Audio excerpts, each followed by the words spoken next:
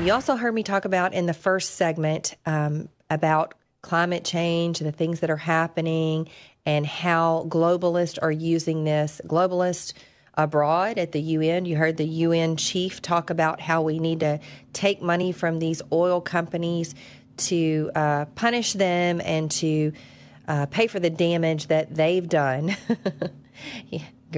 How it's their fault. You know, it's not, they exist because there's demand for energy and fossil fuels. But anyway, they need to pay for all of the damage that's done to the earth so that we can save the earth.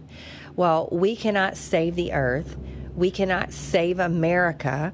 Yes, there is a remnant. There is always a remnant that God uses, and he does it to confound the people who are wise in their own eyes. You know, there's 6% of the population in the United States has a biblical worldview, which means that they believe the right and true things that the Bible tells us, that God created it all, so he has authority over it all, and he owns it all. He created us in his image, and we have purpose, and we will answer to him one day.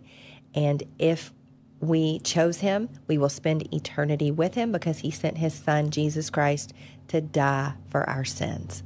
So there it is. That's the biblical worldview. If you believe all that, you're a 6%er. Folks, we need that. Well, God doesn't need that 6% to get bigger. He can do whatever he wants with one man, just like he did in the flood, right? The world was evil.